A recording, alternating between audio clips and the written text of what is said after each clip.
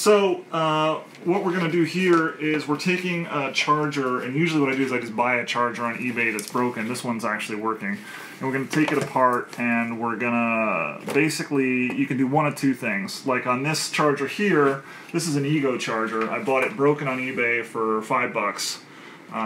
Is non-working. So you get it, you just pull the circuit board out and you know, throw it in your pile of dead circuit boards. And then you can see here I just crimped on a set of Anderson connectors. So one of the things you want to pay attention to is the thickness of the wires that go to the charging of the battery. This is going to be what's going to limit your power output from the kit. So this particular charger is going to go with a low power kit that I'm building that's about 500, 600 watts. So I'm okay with having this really thin, looks like 16 gauge multi-strand wire that I can crimp to with my 12 gauge wire. But if you're going to do the Cyclone kit like we're doing with a high power kit that's 3000 watts, your best bet is to pull the whole thing out and solder directly to the connectors for your battery. So what you're using for this charger is it's just a mounting bracket for the battery on the wheelbarrow. You're not actually going to charge the batteries with it. We're going to screw the back plate to the metal back plate on the underneath the wheelbarrow by taking it apart, and then we're going to put the and that's kind of a tricky thing to do too, because first of all, when it comes to taking apart these chargers, they don't want you to take the chargers apart. So they use a screw that has a security Torx head, which basically means it's Torx. This looks like maybe a T15 or a T10, but you can see how it has a little tiny thing in the center that prevents you from using a normal Torx head. So what you have to do is look on eBay, and what I did is I just buy a Torx security kit from China, because they cost maybe $2, and you get a whole collection of Torx bits that all have the security bit. Now any electronic tool kits that you get that you want to modify for any electric power tools, they almost always have this Torx bit, and so they're just really handy to have around. And they're different sizes for everything. It's really hard to figure out the size. You basically just put it in and see if it sticks and it turns, and if it sticks and it turns like this one does, then that's the right bit. So that's pretty much... Oh, and the other thing is when we're mounting this back plate on the wheelbarrow, we have to make sure to mount the back plate between the screws, because once we mount the back plate to the wheelbarrow, we have to be able to screw the front back on.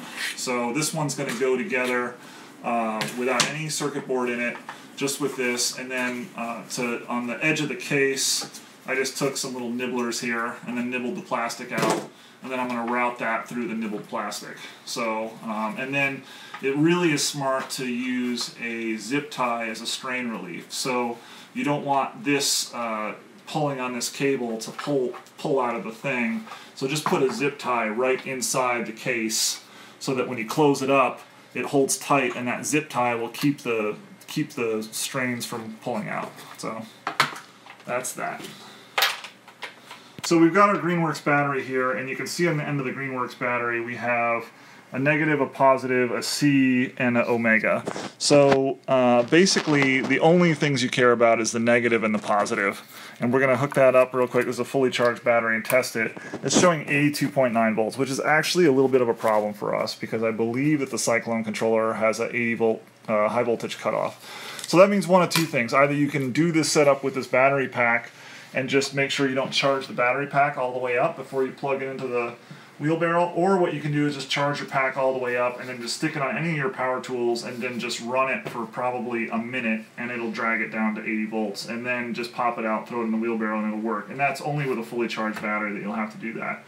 So like I said, you can use this, and it's definitely the way to get the most power out of that. And I don't know, it might actually work with 82 volts, who knows. So I don't usually run 80 volt packs, so this is new to me. So if someone was doing this from scratch, you'd recommend that they go with the 56 volt? I really like the 56 volt packs, and the reason is because 52 volts is about the voltage that doesn't conduct through dry skin.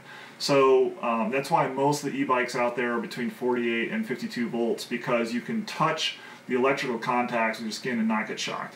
When you start getting up to 80 volts, that's not the case. So you can see I'm using nitrile gloves here which you should always do when you're working with electronics. But you know, if I stuck my tongue in this battery, it would not be good. Okay, gotcha. And it potentially could kill me, so I don't know who's going to lick an 80-volt battery, but what we want to do is we're going to mark right here the positive and the negative so that we don't get them mixed up once we start messing around with it. I'm just going to write with a marker, and then I've got this Greenworks charger apart, and it looks like it's pretty light gauge wires. Yeah, that's not going to work. So we're going to have to take this piece apart and see if there's a way to solder to these metal connectors. So now we've got this apart, and you can see here that the wire gauges are not going to cut it for 3,000 watts. So this is the charge cable. That's maybe 18 gauge, and these are like 20 or 22 gauge. So what we're going to have to do is we're going to have to solder. I've cut away the heat shrink tubing. We're going to have to solder directly to these metal tabs, which can be a little bit tricky because if it gets too hot, it's going to melt the plastic. So what you want to do is use a soldering gun. Now I use a high power Weller gun. I don't know how much it is in watts, but it's pretty powerful. And what we're going to do is we're going to solder this 12 gauge wire here directly to those tabs. And the key to making that work is flux. So you want to use flux, and you want to use flux core solder because you just can't have enough flux. You definitely shouldn't breathe the fumes, but it seems like I always do. I really liked it, but Karl, You still seem pretty smart, so it's working out so far. Alright,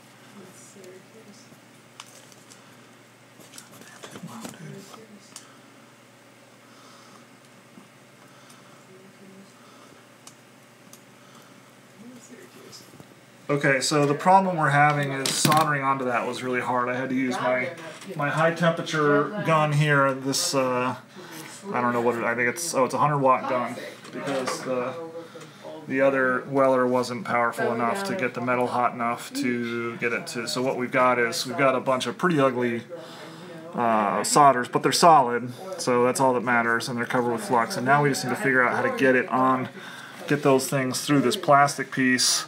Then really the only thing we can do is just kind of carve this plastic piece away until we can get it to fit without breaking anything. So I'm taking a mat knife here and I'm just sort of carving away this plastic piece until it's going to fit.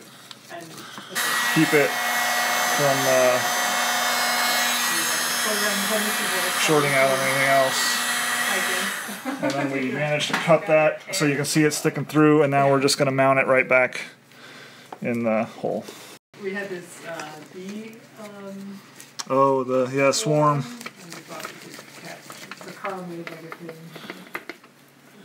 Alright, so now what we're going to do is we're putting it back together, and what we want to do is we want to do a strain relief on the cable so that when it yanks, it doesn't come out. And so what we're going to do is figure out just a little bit inside. So there's a little bit of slack in the cable, and then we're just going to put a zip tie on it. And usually what I do is I put a zip tie on pretty tight, and then I'm going to wrap it in duct tape. And I found that the combination of the zip tie and the duct tape basically doesn't move.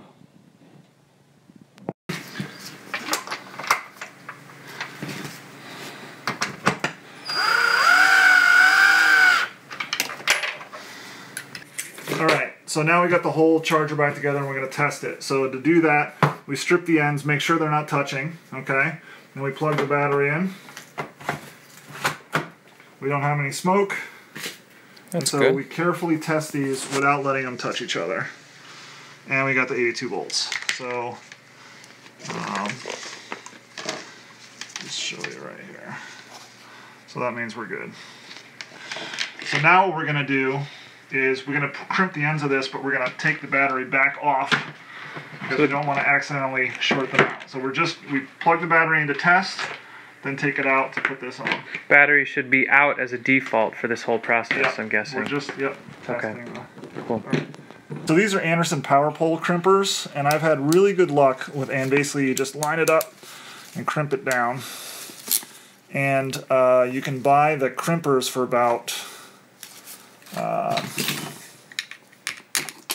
$30 on eBay. And then you get these connectors, and they're good for up to, these are rated for 45 amps. So 80 volts at 45 amps is pretty much, this controller can only do 40 amps, and it's about 3,000 watts. They're great, they're cheap, they're easy to put on, and the trick is, let's see, that's the positive, is you crimp this on, and then you have to put the plastic piece on, and you have to put it on with the tongue side down, and you push it until it clicks. So the nicest thing about the Anderson Powerpole is you can plug them in when it's hot and you won't destroy the connector. And there's very few connectors that you can do that with. This one's not going in. Alright, well these connectors are from a machine feed that they accidentally sent me the wrong ones from eBay, but I got them for free, so I'm not complaining. So I just have to trim them down because they're used to being fed through a machine. You can see this is the strip. So normally you'd want to buy not the machine fed ones. It's like a machine gun so style. Tongue goes down like this, and you push it all the way in until you hear it click. And sometimes it's really hard to get it all the way in. So what I'll use is like a bicycle spoke or something that's sharp and pointy, and use that to push it in. I'm crimping on some 10, 12 gauge crimpers, and then I'm just going to put these Anderson connectors on the end. It takes like 2 seconds. So I've had really good luck with crimp connectors for high voltage e-bike applications. So soldering's great, it's time consuming, and it can be problematic if you're not good at soldering. But the crimping is just quick, dirty, easy, fast, and yeah, it works surprisingly well. So I use it, and then I usually I crimp it twice instead of once. And that's it.